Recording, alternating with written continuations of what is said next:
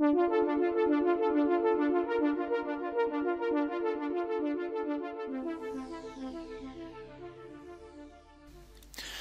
we've got some new nodes which allow us to manipulate integer ranges. That can be useful in various rigging or procedural modeling situations.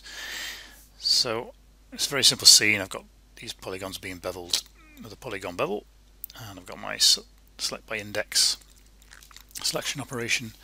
So the first one I want to look at is int range merge, and what this does is it will take two integer ranges and merge it into a single range.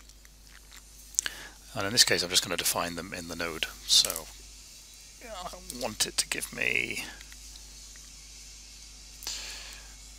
200 to 300 and 1 to 10. So the next one is int range bounds, and what this does is it takes an integer range and gives you the minimum and the maximum value in that range. So this int range merge is going from 200 to 300, 1 to 10, so this is going to output 1 and 300.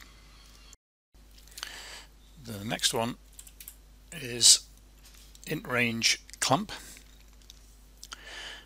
and what this does is it takes an integer range and then can clump it by specific values. So the best way to explain that is to show you. So if I add a math node, duplicate it, so I'm going to take my range and I'm going to take the minimum out of the int bounds and the maximum out of the int bounds. I'm going to have that as a subtraction. That into the minimum and that into the maximum.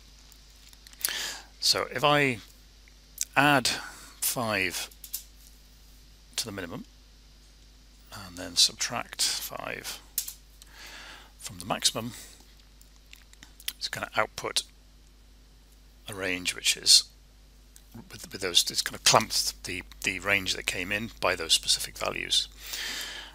So then if I take that output and put that into the select by index, you'll see the selection change.